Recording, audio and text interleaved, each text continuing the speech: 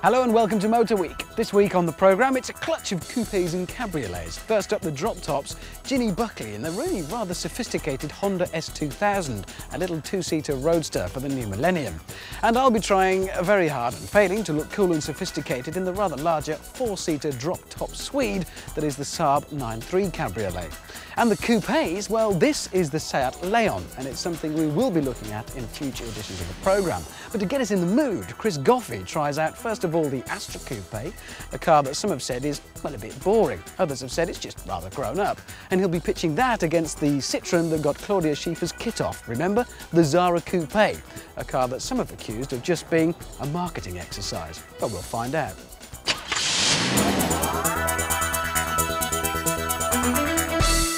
There are some things in life that are just downright annoying. People that turn up late, burnt toast, running out of toilet paper, and the fact that the Honda S2000 is a listless lump of metal until you hit 7,000 RPM.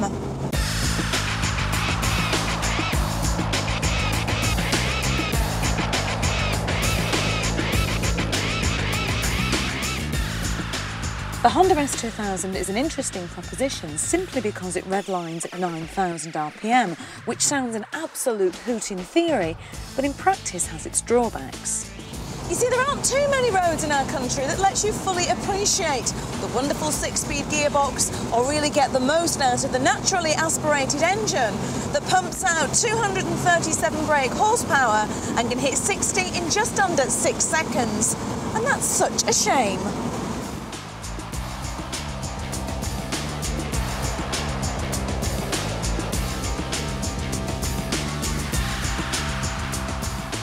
You see, at law-abiding speeds, the Honda's engine feels motorcycle-like.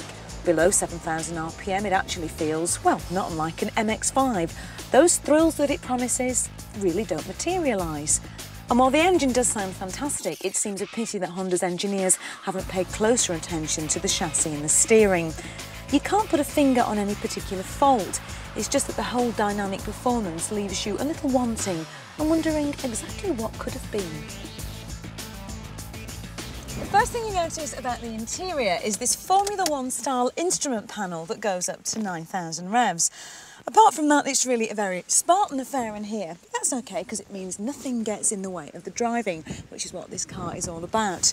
These snazzy red seats hold you in nice and tight, and there's a good deep seating position that makes you feel as if you're in a cockpit.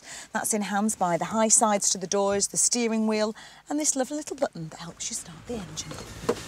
The hood is triggered by the flick of a button, and 6 seconds is all it takes to raise or drop. Perfect for our British summertime. The S2000 was born out of the SSM concept that was unveiled at the '95 Tokyo Motor Show, and it's truly stunning with its long bonnet and sharp line styling, a fitting birthday present from Honda to itself. The thing about a great sports car is that it should turn you on the minute you climb aboard and get better from that point on, whatever speed you might be doing. And the problem with the S2000 is that you have to thrash it well beyond the speed limit to truly appreciate what it's capable of. And at £28,500, it seems like an awful lot of money just to lose your licence.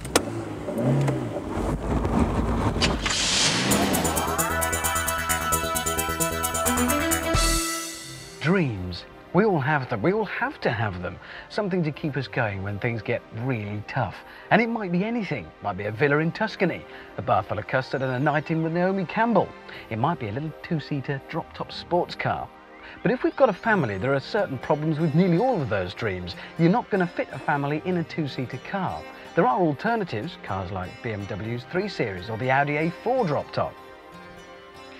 And then there's this, the Scandinavian warrior, that is the Saab 9.3 convertible. Now you might think it's a bit weird that a country hardly renowned for its balmy weather produces convertibles, but think about it. For half the year, okay, it's dark and the sun don't shine, but for the other half of the year, the sun doesn't go down, and you wouldn't want to miss any of that lovely sunlight, would you? It's typical Saab, because as soon as you sit in here, the first thing you'll do, if you've not driven one before, is there's no keyhole. It's not there. It's down here, behind the gear lever, where it locks the gear lever into reverse so that you can't take it out, which is a security feature, because if you were to nick it, you'd only be able to drive it backwards. Not much use, which might also explain why all Saabs have just about zero rear visibility. It's a security feature. It's supposed to be like that. Saab love their turbos. They'll stick them on anything and everything. Estate cars, saloon cars, pencil sharpeners, toasters, they've all got one, and this is no exception. You even get a little dial to tell you whether the turbo's spinning up to speed, but don't expect any kind of old-fashioned whoosh, because there isn't any. It's a light pressure turbo. So the good side of that is you don't get any lag either. You're not sitting here waiting for the acceleration. It feels like a pretty powerful but normally aspirated engine. Chopping the top off a car might mean that you get the wind in your hair, you can tan as you commute to really impressive girls, okay? But it seldom does anything at all to improve the drive and handling of a car. In fact, in the Saab 9.3, you get a huge amount of scuttle shake, which I always thought was a dance James Brown might shout out in one of his songs. Scuttle shake. But what it means is the whole of the front of the car twists and rocks because we've lost the rigidity of the roof. Then again, it's not, and never has been, a performance car. Actually, once you've got past the scuttle shake, the body control is really very good. It doesn't rock and roll as much as you think it might, and it is quite an entertaining drive. There's still quite a lot of power going through those front wheels, so it will scrabble for grip from time to time. And there is actually still a little bit of a whoosh from the turbo when you get it right. This is all well and good. It's very nice, in fact, but it doesn't happen very often. We've had to wait 16.5 weeks to get a sunny day to film it like this. This is how you'll spend most of your time. Roof very definitely up.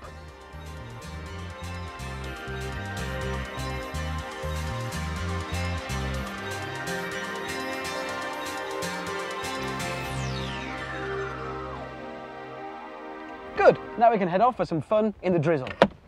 Much more like it. The high waistline, low roofline and limited area of glass does mean that when you've got the top up, well, it does feel rather cosy inside, possibly even gloomy. Then again, you are incredibly well protected from the elements. On motorways, you'd be quite forgiven for thinking this is actually a hardtop, and Saab are very proud of that fact. Rear accommodation for passengers is limited, as you'd expect. It's rather narrow thanks to all the gubbins to drive the powered hood, and it is rather short. You do lose some, and you do lose quite a lot of boot space as a result of the storage area for that soft top once it's down. With its curved aircraft-style cockpit, it does feel very, very solid. No doubt about it, Saabs do last for hundreds of thousands of miles, and I suspect this will do the same, which is quite unusual in any convertible. It doesn't have a flimsy feel to it, far from it. Ultimately, any four-seater sports car is going to be a bit of a compromise. It's not as nimble or, let's face it, as stylish as a two-seater roadster. Neither does it have the carrying capacity and the rigidity of its tin-top relative. There is a certain glamour to it though, but at between £25,000 and £36,500 for the top vegan version, you will be paying for that glamour. So for most of us, it must remain in the field of dreams. Back where we started then, with the villa in Tuscany and the bath full of custard and a night in with Naomi Campbell. Impossible dreams. Mind you, I could probably afford the bath full of custard.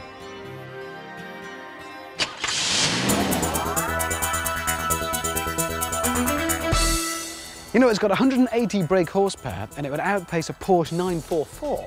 But that's enough on the Seat Leon, because more on that in a week or two. After the break though, Chris Goffey on the Astra Coupe and the Xsara Coupe.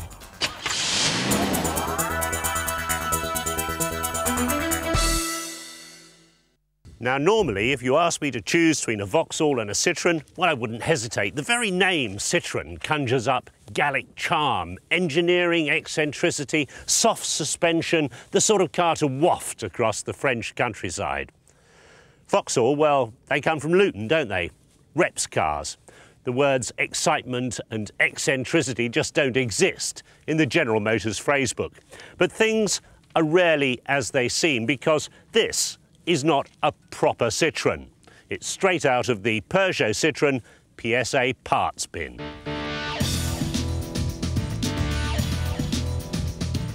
The Xsara is a sister car to the Peugeot 306, and this, the Xsara Coupe, is really a three-door hatchback version of the Xsara Saloon. So let's see what the Citroen has to offer. Well, it's light, and with the 2-litre 16-valve engine developing 167 brake horsepower, you don't need to be a mathematical genius to work out it's going to be quick.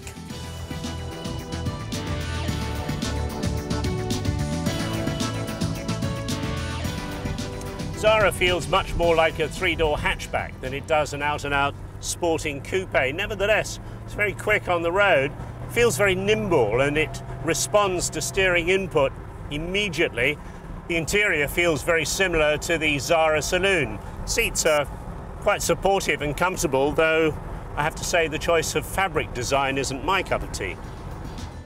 What both these cars are trying to do is capture the elusive British coupe market.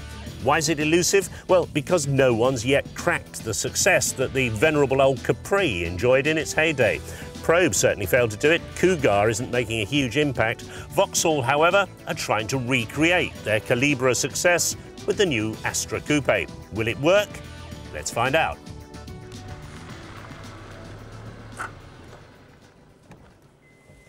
At first glance, things don't look too good. We all know the Calibra was merely a restyled Cavalier, but at least it had that style. Astra Coupe makes even less pretense about being different from the saloon version. At the front, it's pure Astra, it borrows the boot lid from the saloon, and at least in side profile, things get a bit better. But despite the Bertoni badge on the side, nothing can disguise the fact that this isn't one of the Master's greatest hits.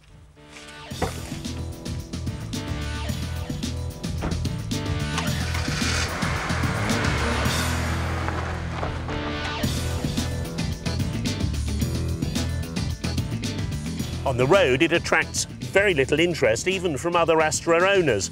And I think that's a mistake. Coupe owners like to think they've got style. It's not as though Vauxhall don't have the ideas either, because their new VX sports car really does look exciting. What this version of the Coupe does share with the sports car is a new all-aluminium Vauxhall engine. 2.2 litres, it's called the Ecotech.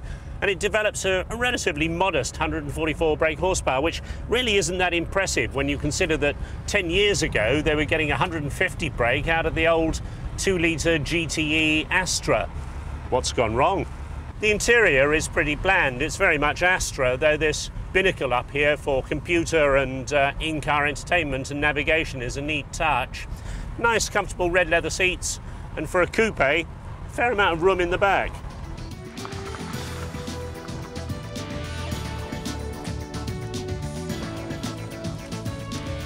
The old Calibra was, well, sleek, and that's exactly what the Astra Coupe is not.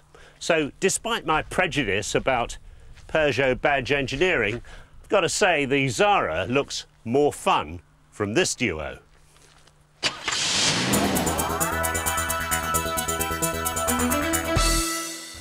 As you can see, I've got on my very best clothes. I've got the stately home to match. And the reason for this move up market in my image is this, the Bentley Arnage Red Label. The latest thoroughbred in a long line of classics from Bentley, one of the most famous car names in the world. And this is just awesome to my eyes. Bentley's still one of the few cars that remains instantly recognizable all over the world. And in recent years, it's definitely outshone its famous stablemate Rolls-Royce. One look at the Bentley Red Label tells you why. This car has got class with a capital C, from the impossible-to-ignore grille to its elegant rear end. What I like about the Bentley is, unlike its famous stablemate, the Rolls-Royce, it's got a much wider appeal. Everybody from pop stars, Hollywood legends, obviously the rich, but even lottery winners, all go for the Bentley. It's got something different. But the thing that I really like about it is that beneath the distinguished exterior, this wonderfully lavish interior, is something rather special, and it's this. Turn the key and blip the accelerator, and the sound hints at the awesome power of the Red Label's 6.7-litre turbocharged V8.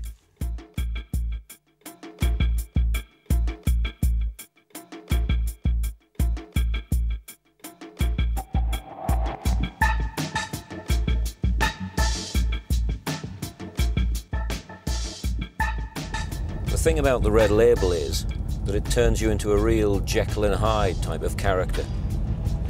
1 minute, you're going along silently, serenely, and then the next minute, by pressing this small button here, you have liftoff. It's a little bit like Houston, we have liftoff. I'm talking 0 to 60 miles an hour in under 6 seconds and a limited top speed of 155, which is pretty impressive for a car that weighs nearly 2 ton. The Bentley, it's got stiffened suspension, a stiffened body shell, and it gives it an amazing agility for a car that's just under 18 foot long and just over 6 foot wide. The way it handles really does take some believing at times. Bentley, of course, is now owned by Volkswagen. Yes, I know, yet another German company with a big hold on a British company. But in fairness, they've invested over 500 million in a range of new models, including the new Red Label, and I think they've made a damn good job of it. In fact, this car goes to prove that the best of British and the best of German can work very well together to produce a really good car. It's also crammed full of the latest technology, hidden discreetly behind a traditional forest of wood and a herd of cows worth of leather seats.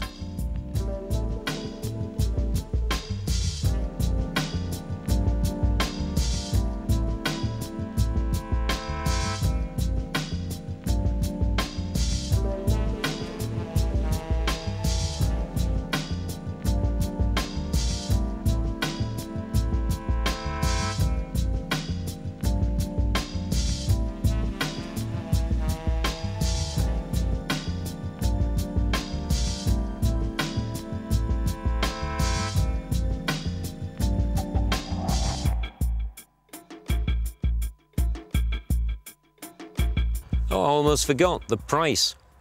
It actually seems rather vulgar to mention it, but it is actually a very modest £149,000. And that, in supercar terms, is pretty close to a bargain. Unfortunately, those very nice people from Bentley now want the keys back, and that means I'm off to get the bus.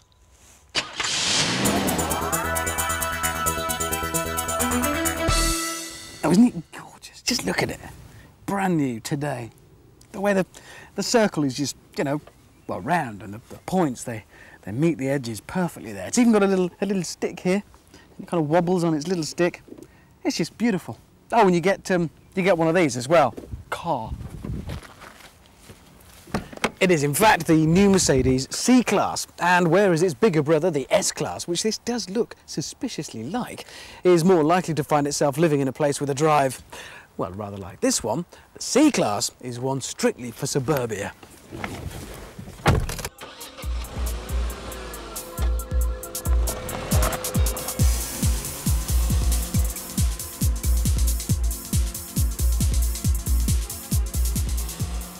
Traditionally, Mercedes have not been aimed at the likes of me. I get bored of anything within 6 months, cars 3 months.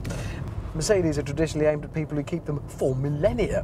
In fact, Mercedes are delighted to say that they've got about 3,000 orders already taken for this car before it goes on sale and before the people who are buying it have even seen it. That's because they've always bought Mercedes and they always will buy Mercedes, whatever they're like. You could put Mercedes on your old Coke can and sell it.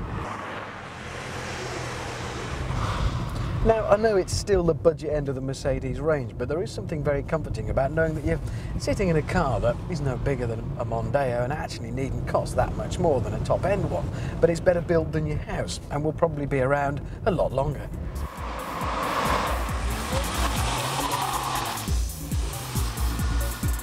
It's actually longer than the previous C-Class, but because of its shape, it looks smaller, more compact, and that is translated in the drive. Whilst not exactly feeling tiny, it does feel a lot more nimble than the outgoing model. And it is a vaguely sporting experience. I say vaguely because, well, don't expect it to romp away madly. Here's your choice of engines. This is the 200, which means it gets a 2-litre with a supercharger and about 163 brake horsepower. That translates, if you're interested in figures, to 0 to 60 in 9.3 seconds, which is quite respectable. The 180 has a 2-litre engine, and then it all gets a bit confusing because there's a 2.6 in the 230, the 3.2-litre V6 in the 320, Who cares? You're not going to remember them anyway. This is the kind of mid-range, probably one of the better sellers. And it does feel pretty strong, but it is still a Mercedes, so Sir and Modem are asked to refrain from anything that's too verging on the hooliganery. Another refreshing change comes in the fact that standard specification will be slightly higher than has been traditional with older Mercedes, where even wheel nuts would have cost you extra. You'll even find a 6-speed manual gearbox as standard. Or you can opt for the 5-speed automatic that we've got in our test car, which is, well, a little on the slushy side. Mercedes say though that they've answered critics of their previous manual gearboxes and their 6-speeder is a lot sharper. That coupe-esque silhouette has another advantage apart from looking good. It does mean that it doesn't create as much drag, which of course in turn brings benefits in fuel consumption. Mercedes, in making their changes for the new C-Class, have dumped the old round dials, and we've got this kind of half-moon affair with a needle that cranks its way around the speedo set firmly in the middle. You wouldn't want to know about anything as vulgar as revs after all. And I'm not sure. I don't like it. I prefer round dials. But that's just me. This is a crucial car for Mercedes. It's their big seller. They expect to sell thousands upon thousands of these. There's no word from Mercedes yet on prices, but expect it to be competitive. They're keeping quiet as of now, I suspect because they don't want BMW to turn around and knock a couple of £100 off every model and claim to be cheaper. It will sell. No doubt about it, just the 3-pointed star on the front would see to that, but the difference is this is a C-Class that you might just find desirable and not just the Tweedy set. Whereas the old one was very much a hyacinth bouquet to BMW's slinky Claudia Schiffer 3 Series, this new C-Class hits back with a naughty little Anna Kournikova. It looks a lot better and is a lot faster too. Watch out BMW.